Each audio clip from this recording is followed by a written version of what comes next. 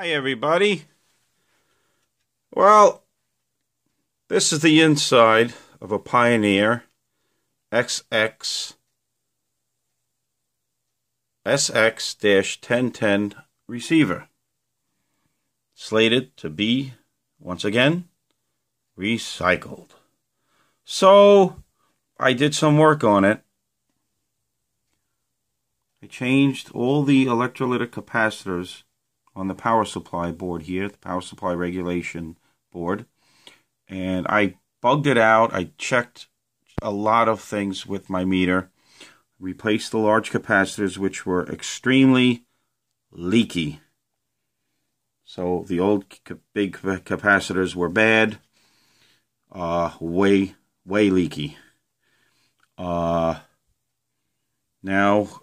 there's a fuse that blew here, so I have to replace that.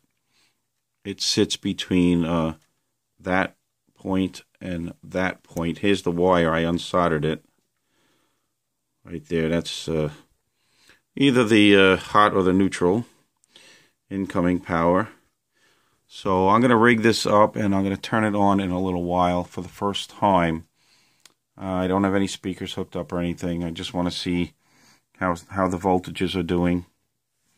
And I have to put a line cord on it. So I'm getting ready to put a cord on it so I can plug it in.